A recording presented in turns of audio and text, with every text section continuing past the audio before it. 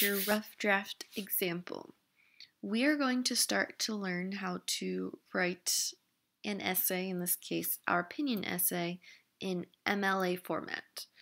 Now there are a few more things we will learn later on, but here is how I would like it to look today.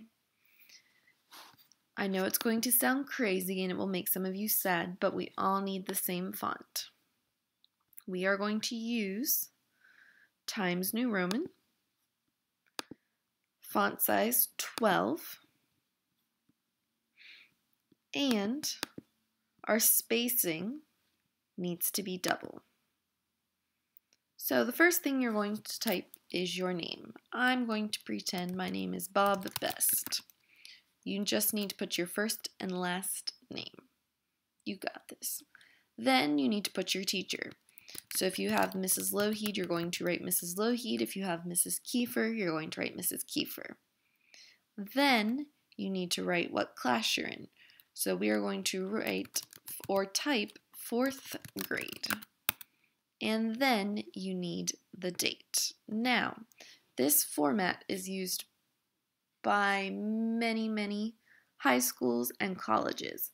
I have a website that helps me remember the format.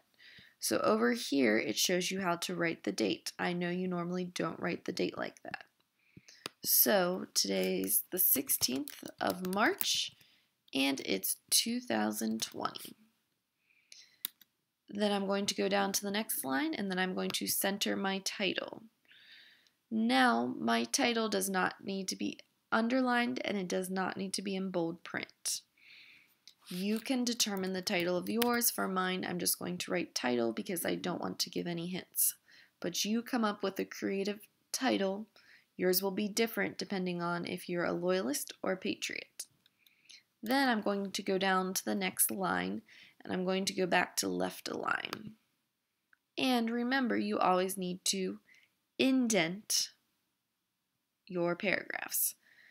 I have a laptop so I can push tab. A lot of you will be on your iPad, so you push your spacebar 1, 2, 3, 4, 5, 6, 7, 8, 9, 10 times. Now we've not gone over the introduction with you yet. So all you are going to type is introduction, and you don't actually have to type that paragraph yet. You're just going to click down to the next line, return, and you are going to start your first reason paragraph. 1, 2, 3, 4, 5, 6, 7, 8, 9, 10. I know the introduction will look a little bit funny, but let it go for now. We will go over the introduction later on. Mrs. Kiefer's class, you might have had the chance to write your introduction, so if you want to type your introduction, that's totally fine. My class, we did not go over that yet, so we will go over that later on in the week. Now to type your first reason. So at this point, you should be looking at your outline, which has everything. Some of you even put it in sentences. Some of you, you're not quite there yet with sentences. Now we have to bring it all together. We can use our transition words, and we can make it professional.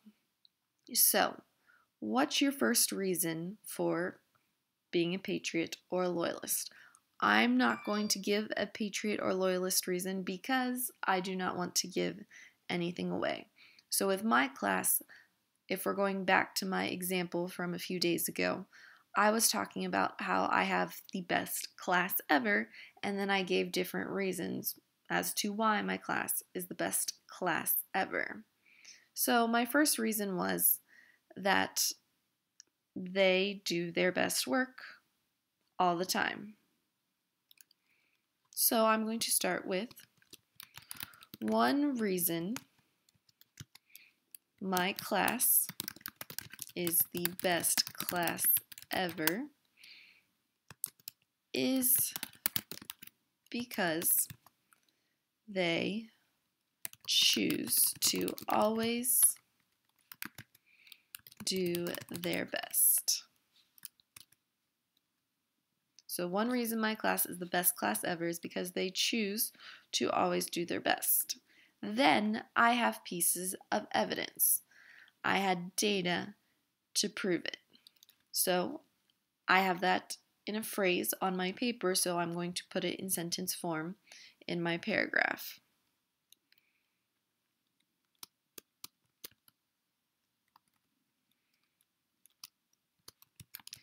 My 4th grade class this year has earned more dojos than any other class I have taught. This shows that they choose to listen, and in turn, this helps their learning. So, what do I have so far? One reason my class is the best class ever is because they choose to always do their best. My 4th grade class this year has earned more dojos than any other class I have taught. This shows that they choose to listen, and in turn, this helps their learning. Now, I would keep typing until I was done with my paragraph. Once I'm done with my first reason paragraph, I would click return, and then I would indent again. 1, 2, 3, 4, 5, 6, 7, 8, 9, 10. And then I would go another reason, and I would use my outline to type my next paragraph. Once I'm done with that, I would return 1, 2, 3, 4, 5, 6, 7, 8, 9, 10. And I would do my final reason. When you are done typing, you should have 3 solid paragraphs with 3 different reasons. So let's just type finally, pretend that's my 3rd paragraph, and then you need your conclusion paragraph. 1, 2, 3, 4, 5, 6, 7, 8, 9, 10. Conclusion. Now, if you wrote your conclusion paragraph with Mrs. Kiefer, you can go ahead and type it. My class, I will have a demonstration video later in the week to help you with that. So, when you are done typing, you should have your first reason paragraph, your second reason paragraph, and your third reason paragraph. Later on in the week, we'll go over revisions, editing, and my class will go over introduction and conclusion. Thanks for listening, and I cannot wait to see your rough draft examples.